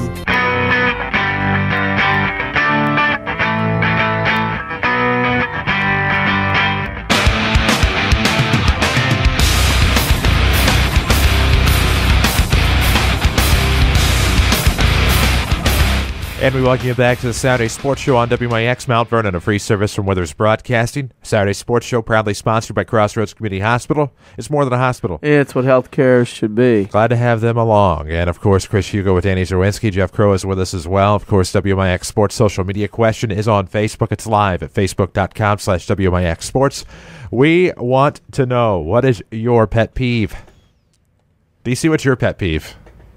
The one or two or three or four you're going to use today, not all of them, because we discuss our pet peeves all the time. Right. There's millions. And you know me, mine change by the minute. Two things. Lack of neatness. As long as you're organized and you have your stacks and or neatness, or that's fine. But if you have stuff piled and you don't slop things around and you don't take care of things and you don't take care of equipment and you don't do those little things like that, that drives me crazy. Neatness, and then learned self-helplessness, where it's not something someone knows, but they learn how to do things to make it easier for themselves and not do as much. Learned self-helplessness. So in other words, my desk probably drives you nuts, but you must admire No, because if it's organized, I don't care. It's not organized. It's a mess. Then it's I know where everything is. Right. So is that organized? It's got to be neat in a place. As long as if you have multiple stacks on your desk and it's in stacks and it's neat or around, that's fine. But if it's just everywhere, that doesn't count. But you probably do appreciate how I take care of our equipment and how I have a system. Right. So there we go. 50-50. No, my desk is a mess, but I do know where everything is, and it does drive me insane. Like, I have to sit there and take deep breaths every so often. And you think, well, why don't you do something about it? But there just aren't enough hours in the day, sadly. Pet peeves for me. One, people using our front lawn as if it's a sidewalk. I mean that here at the station. I did not recognize that there was a sidewalk just outside of our window. There is not. Please stop riding your bicycle by it. Please stop walking by it. That's just my personal pet peeve right now. Just right out in front. But I'm good. That's just because I just got scared to death. But I'm good now. I'll be fine in a couple minutes. But actually, in all sincerity, that's not my pet peeve. I'm just kidding. Okay. My pet peeve is actually a sense of self-entitlement. Feeling as if things are owed to you. Often this is because maybe a sense of who you are, or because of maybe parents, or growing up in an environment where things have been handed off, or you've been made to feel as if maybe you're better than what you actually are, because really nobody's better than anybody else. And so really you should have to work to get where you are. And we're all guilty of that at some point. And I hope that I feel like at times maybe I've become a little bit like that at times, but I've just experienced that a lot lately. In all kinds of settings. So senses of entitlement bother me, which brings me, as I say, senses of entitlement, not being able to properly pluralize like positions, like saying attorney generals instead of attorneys general, or Carriers Mills. Yes, that too, or secretaries of state instead. People would say like secretary of states. Just that, the unnecessary apostrophe in plural things. Like putting the apostrophe S when that's not a case. You're not showing a case of possession. You're plural. You're just making it plural. You don't need that apostrophe. Those are just little things that just drive me absolutely bonkers. And I'm totally kidding about the sidewalk thing. I just literally was scared to death a moment ago by somebody riding their bicycle by. So I'm still trying to recover from that. A little bit of a shock. It's like, oh, hey, there's a guy on a bicycle. How you doing? Oh, I got, looked in here, too. You also have, this is mine. Still freaked out. When you're on the golf course and you have a group of people in front of you that are slow and don't let people play through, or don't have a clue what to do, and you're holding other golfers up, that's another one on the list. Non-etiquette. I don't care about replacing divots or whatever. I don't care. Mine's not golf related. Because that's the whole thing. Not replacing the toilet paper in the bathroom. Leaving it empty. Not flushing. Ooh. No yellow, let it mellow rule around here. I'm sorry, but that is right up there with Coach McCurran about not washing hands and stuff. Do your thing, flush, wash your hands. That's three things you do in the bathroom, and a lot of people don't do but one of those. And I'm like Coach McCurran. That drives me nuts when that washing hands doesn't get done. I posted one of mine. The other one I have is people who hog conversations. No matter if you're right in the middle of your sentence and somebody jumps in the middle of it because they feel that what you have to say is more important than somebody else. Yeah, people who hog the conversation. Wouldn't know anybody like that. As a finger gets pointed right at me. I am horrible about recognizing when people are pausing. And this happens all the time to me just because I take a long pause, what is perceived as a long pause to me, as ADD as I am, as, oh, well, they're done talking, so it's okay to talk now. And then they go on. It's like, oh, I'm sorry. So, yeah. But anyhow, high school football coming up. There's a squirrel outside as well. Week 8 should be interesting as the 16 conferences will close out, of course, their conference schedule. The Mountford and Rams will travel to Centralia. We'll have that game for you, audio only at WMIXsports.com. 6:30 will be your pregame. 7 o'clock will be your kickoff. As things will get interesting in the South 7 Conference next week, of course, we take a look at things here. We posted it on Twitter about that if Cahokia should happen to get a win next week against Althoff, we'll have a very tough game against Normal U-High in Week 9.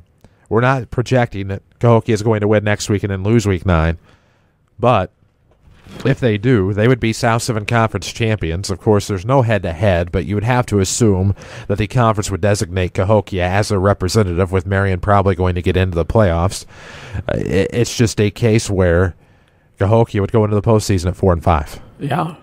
So there you go, if they win the conference. First time since 2008, a team would be 4-5 getting in. Carlinville was the last. Into the season 4-6. That's again the Althoff Cahokia game's game of the week next week. I mean, obviously South 7. They're all three very good games. Rivalry week and week 8 of South 7. But if Cahokia could win at home, and it's very likely because if they play like they did last night, it's very likely that they could be conference champs, go 4-5, get in. Then of course Marion could get in because they'll get in with the win. You have, I think Carbondale will get in at 5-4, possibility of getting with the points. If Mount Vernon can get a win, they would get another one. Centralia get a win Week 9, they could get in. You could almost have 4 or 5 teams out of the South 7 if everything breaks right. If.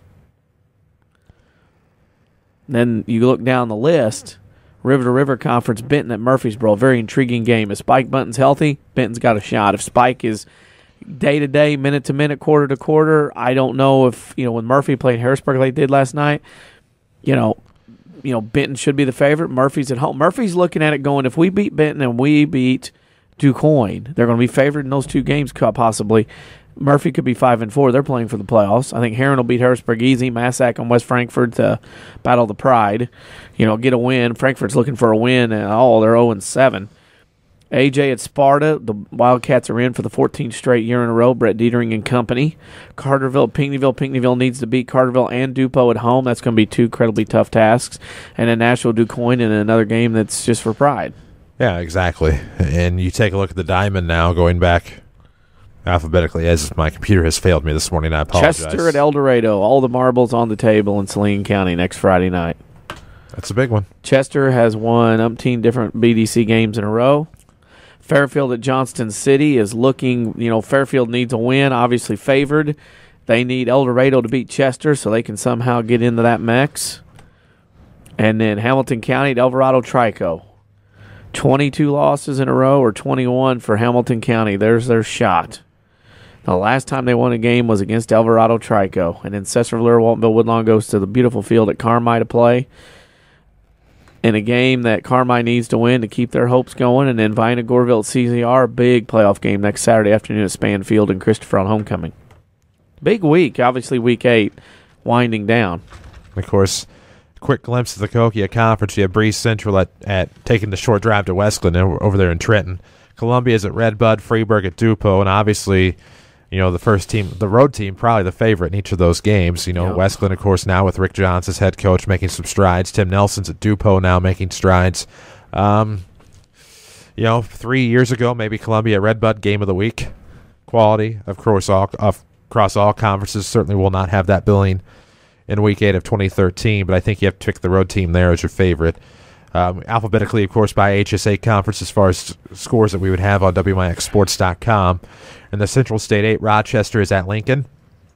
I think you can look at that one as a playoff point possibly for the Rams. Lincoln, of course, has struggled historically. Lanphier is at Taylorville. That could actually be a fairly competitive game. SHG is at Glenwood. You feel it looks competitive on paper, though you know SHG will be the heavy favorite in that one just because they're by name. Southeast is at Springfield High, so that should be another good one in a CSA, at least by my perspective. But you assume that you're probably going to get 2 more playoff points out of Rochester. You will. Just a matter of time, obviously. When you look at Week 9, Altoff is at Triad. That hurt. You're going to guarantee 1 there. Mascout at Centralia, you guaranteed 1 there. Rochester's going to give you 1. Plus, Carbondale should beat Harrisburg. That should be another one.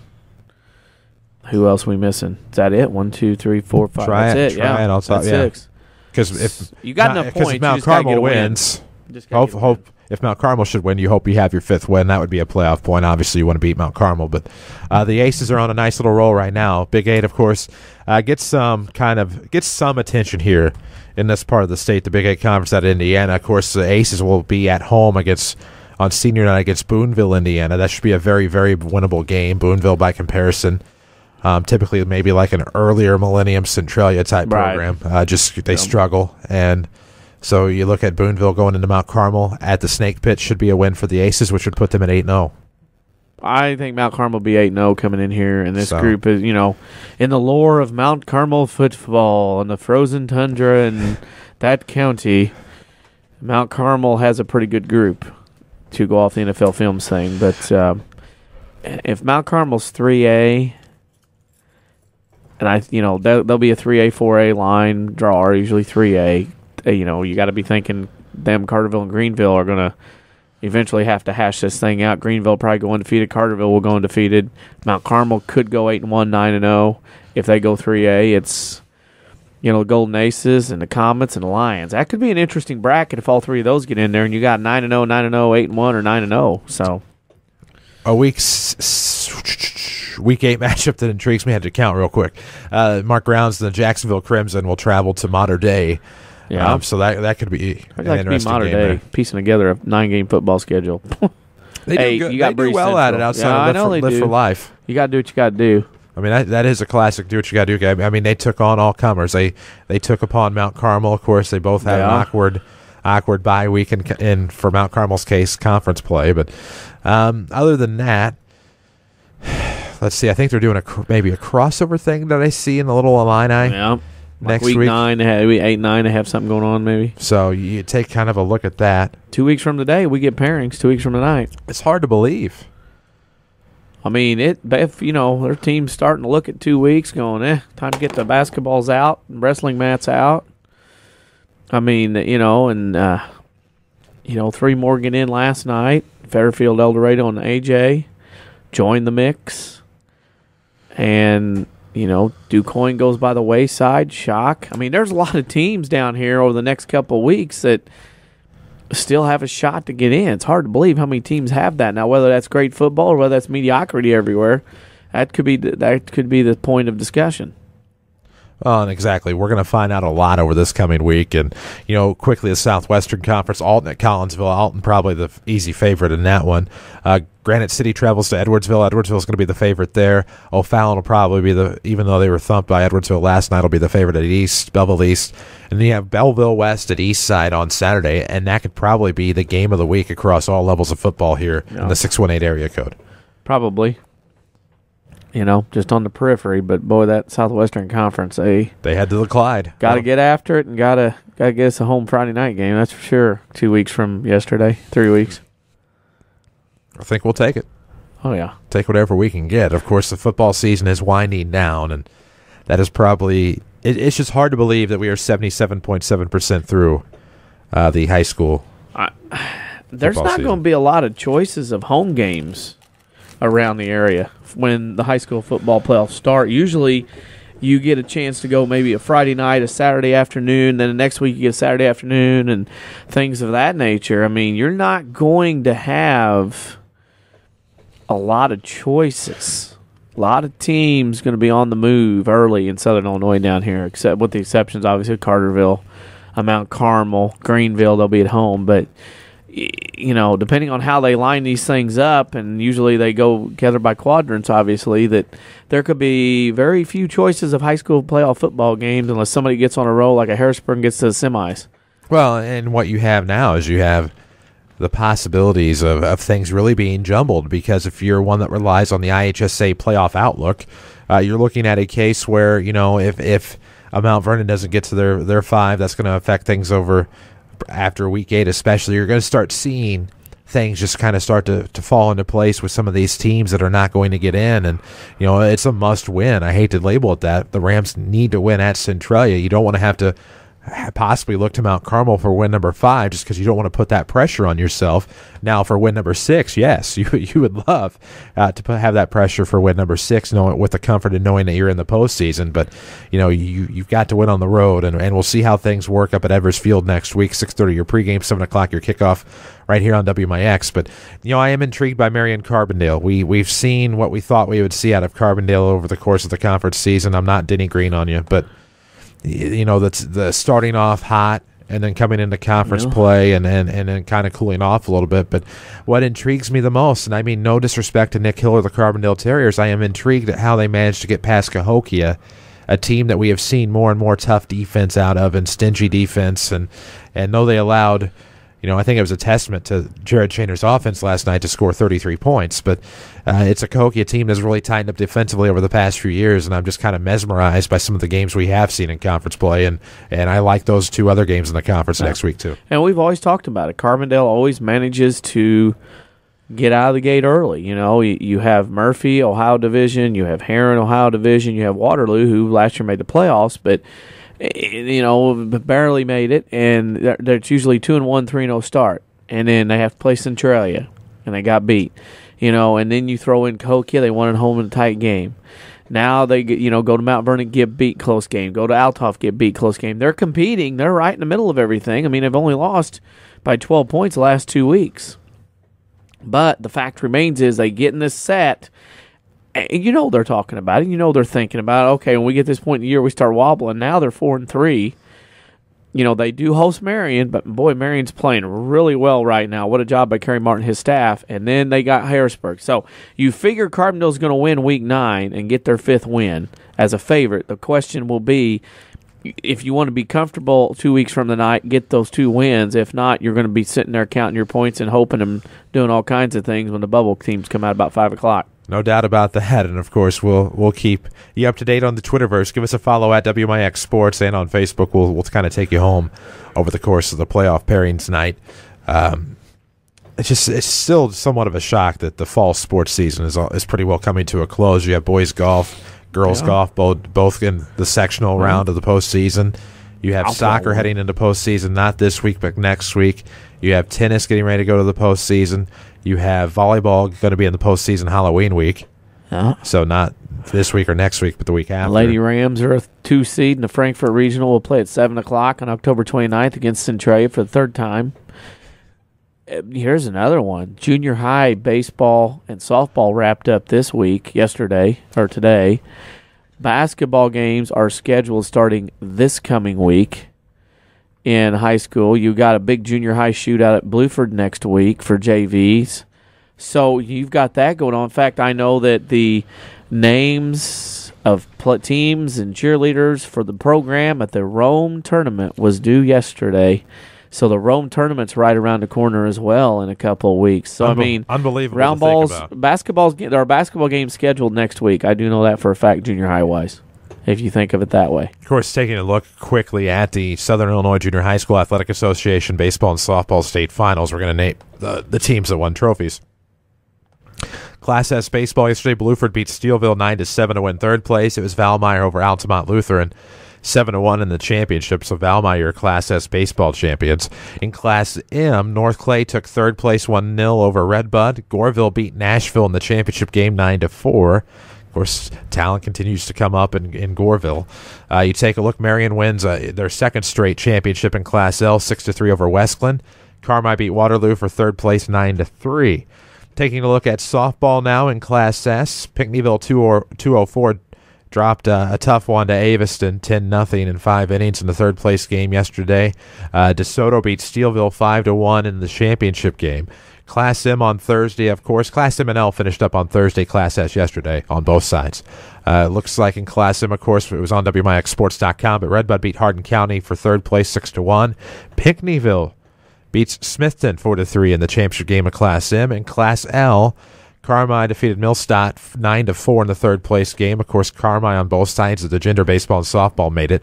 And then Johnston City took home the Class L title 7-4, over Highland. Of course, this all wrapped up this week, and you take a look, and really it's kind of become a case where you're not surprised to see your Nashvilles, your Pinckneyvilles, your Johnston Cities, your Carmis, your Cartervilles really have been dominating things over the past few years. The Altamont team, they've had a run here in the last 2 or 3 years. Baseball Class S. And then you look at North Clay getting a little run also. So there's a couple of teams right there that obviously we see on the high school level that will have some talent coming in. That doesn't always mean it's going to happen, but we'll have some talent coming in based on those runs. Exactly. And obviously you can't assume that because you're successful at this junior high level, that's obviously going to translate into some success. But once you mix those kids in, as long as the improvement continues, and you can start to hope for some of that success to kind of rebound at the high school level. So you take a look at Bluford and, the Trojans as they go into Weber Township High School over the coming years, you start to hope for some success at the high school level. Well, you think, again, as we said, success in the junior high ranks doesn't normally, isn't not guaranteed in the high school ranks. There's so many factors. Kids find other things to do. They have jobs. They have other interests.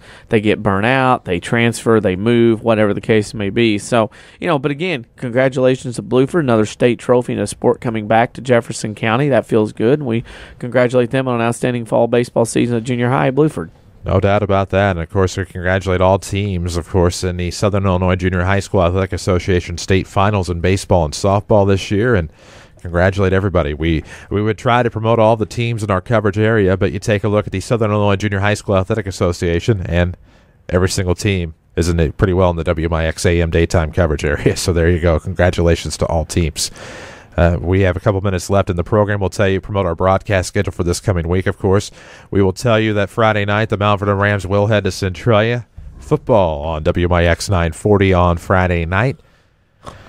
No video at WMIXsports.com, of course, but we'll be back with video this Tuesday night, when the Lady Rams travel to Marion in volleyball action. We'll be on the air probably around 7:20, 7:30 with high school volleyball for you. WMIX 940, and, of course, online at WMIXsports.com. So that's next week's coverage. Of course, our schedule is online at WMIXsports.com. That includes the St. Louis Rams schedule as well as the St. Louis Cardinals and LCS schedule. Cardinals 3:07 today on WMIX FM. 2:32 is your pregame, of course, on 94.1. St. Louis Rams, of course, are back at it tomorrow, I believe. Trying to think. I think it's the Texans at noon. So Texas at noon on AM 940 as the St. Louis Rams have Houston. We'll see how that defense does. We'll see if the running game get off the ground for the Texans with a combination of Foster and Ben Tate. We will certainly, for my sake, hope that they do, but also hope for a Rams victory. This is WMIX Mount Vernon, a free service from Withers Broadcasting. Thank you for joining us today for the Saturday Sports Show. We'll do it again next week after the 8 o'clock news right here on 940, online at WMIXsports.com. NBC News Now.